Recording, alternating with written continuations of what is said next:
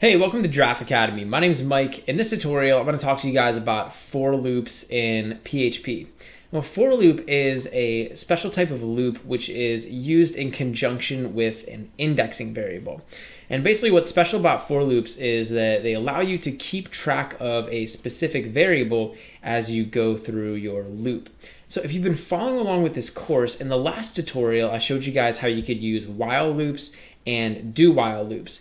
And while loops and do while loops are awesome, but a while loop is just a very general type of looping structure. So a while loop can basically handle any situation where you want to loop over a specific block of code a number of times. And while loops are really powerful in that sense, but they're also really general. And there's actually another type of loop in PHP which is called a for loop. And a for loop serves more of a specific purpose. In a for loop, not only can we loop while a certain condition is true, but as we go through our loop, we can keep track of something called an iterating variable. So I'm going to kind of show you guys how this works. We'll talk about the difference between a for loop and a while loop, and we can kind of look at how we can use for loops in PHP. All right, so down here in my program, I basically just have this while loop that I was using in the last tutorial. And essentially what this is doing is it's just looping 5 times. So I have this variable index, I set it equal to 1, and I'm saying while index is less than or equal to 5, we're going to basically print out the value of index and then increment index. So over here, you'll see that when I print this out, we get like 1, 2, 3, 4, 5. So I'm basically just printing out numbers 1 through 5. And actually, this is a very common situation. So I kind of want to point out what's happening here. This variable index is actually keeping track how many times we've gone through the loop. So on the first iteration of this while loop, index has a value of 1. On the second iteration of this while loop, index has a value of 2. On the third iteration of the loop, index has a value of 3. Index is actually keeping track of how many times we've gone through the loop. And index is actually what we would consider a indexing variable or an iterating variable. Basically, this is a variable that's changing every time we go through this loop. So every time I execute the code inside this while loop, you'll see that this index variable is actually changing. So it's incrementing. We could also decrement it if we want. We could add 5 to it. It's basically just a variable that's changing every time we go through the loop. And these indexing variables can be extremely useful when we're working with loops. And because this is such a common and sought after situation, there's actually a special type of loop called a for loop, which is designed specifically for using an iterating variable like index. So I'm going to show you guys how we can use a for loop.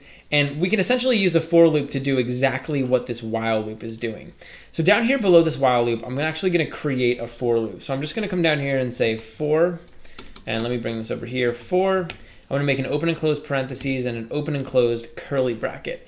So far, the while loop and the for loop look pretty similar, right? The for loop has a similar structure. We have this open and closed parentheses and these open and closed curly brackets, but there's actually some key differences. And the biggest difference is that inside of this while loops parentheses, we're specifying one thing. So we're specifying the looping condition.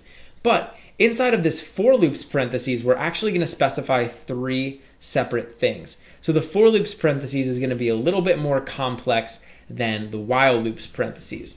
So the first thing that we want to put inside of this for loops parentheses is going to be a variable initialization. Now, one thing I want you guys to notice up here with this while loop is I actually had to create this indexing variable up here. So outside of the while loop, I had to create a variable, give it a value, and then I was able to use it inside the loop. Well, in a for loop, instead of having to place this outside of the loop, we can actually do it right here in the parentheses. So the first thing that we're going to do for this for loop is I'm basically going to create a variable. So I can just say $, and I'm going to call this variable I. So this is going to do the same thing as this index variable up here. I'm just going to call it I, and I'm going to give it a value, so I'm going to set it equal to 1. And then I'm going to put a semicolon right there.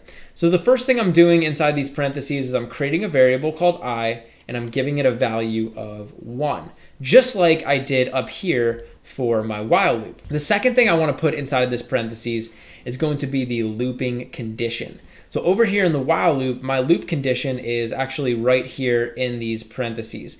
So that's the second thing that I want to put in the for loops parentheses. And you'll notice that I'm putting this semicolon here to separate. And now I'm going to specify the looping condition. So I could just say I want to loop while the variable I is less than or equal to 5. So this is the same exact condition as I had up here. It's just now we're using this I variable instead of the index variable. And then once again, just like I did over here, I also want to put a semicolon here. And now I want to do one more thing. I'm going to put one more thing over here in this parentheses. And this is going to be essentially just a line of code that I want to execute after every iteration of the loop. Now, you'll notice over here in this while loop, every time I go through the loop, I'm incrementing the index variable. So every single time we go through the loop, we add 1 to that index variable. And that's essentially what I want to put over here. So this is going to be a line of code that will get executed after every iteration of the loop. And generally what we're going to be doing is we're going to be modifying this indexing variable in some way. So over here, I'm just going to say I++. And basically this is going to do the same thing as it does over here. This is going to tell PHP that every time I go through the for loop, I want to increment it, I want to add 1 to it. So that's gonna be extremely useful. And now this for loop is actually set up identically to this while loop. And all I have to do is I could actually just do this same line of code. I could say echo, and I could just print out I and then a break. So these loops right now, for all intents and purposes, are exactly the same. They're doing exactly the same thing. So they're equivalent. The while loop up here and the for loop. The difference is though, this while loop takes up 1, 2, 3, 4 lines of code. This for loop really only takes up 2 lines of code, right? And so this for loop is essentially doing the same thing as this while loop, but it's just way more compact, it's way more streamlined, and it's a lot easier for us to do this. So once again, over here we have this variable. So we're creating our indexing variable just like we did up there. We're specifying our looping condition just like we did up here. And then we're specifying a line of code that we want to execute after every iteration of the loop, just like we did over here. So now I could actually get rid of this while loop altogether. And I'm actually just going to run my program. And you'll see we're going to get the same exact output because it's doing the same exact thing. It's just that this for loop is way cleaner, way more streamlined, and way more optimized. And really the benefit and the advantage of using the for loop is that we can keep track of this variable. So I have now this indexing or this iterating variable that I can, basically modify and do whatever I want with. All right, so using this for loop, I want to actually show you guys how we can loop through the contents of an array. And this is actually a very, very common use case for a for loop. It'll kind of give you guys an idea of how these for loops can be used. So I'm actually going to create an array, and I'm just going to call it lucky numbers, and I'm just going to set it equal to array, open and close parentheses, and then in here we can just put a bunch of numbers. So I'm going to say like 4, 8, 15, 16, 23, 42. So I have a bunch of numbers in here, just 6 numbers, and I want to show you guys how we can use this for loop in order to print out all the numbers in the lucky numbers array. Now just to kind of refresh your memory, whenever we have an array, if I wanted to access like a specific element, I could just say lucky numbers and then I could put an index in here. So if I wanted to access this first element, I could just put a 0 in here and that would give me access to this first element. So I'm going to show you guys how we can use this for loop to print out all the elements in here. The first thing I want to do is instead of starting I off at 1, I actually want to start I off at 0. And that's because array indexes start at 0. So the first element in the array is actually at index position 0. The next thing I want to do is modify my looping condition. Right now it says I want to keep looping as long as I is less than or equal to 5. But really, if I'm going to loop through all the elements in this array and print them out, I want to keep looping as long as I is less than count lucky numbers. And basically this is going to tell me how many elements are inside this lucky numbers array. So this should actually give us a 6 because there's 6 elements inside of here. And then just like before, we're going to increment by 1.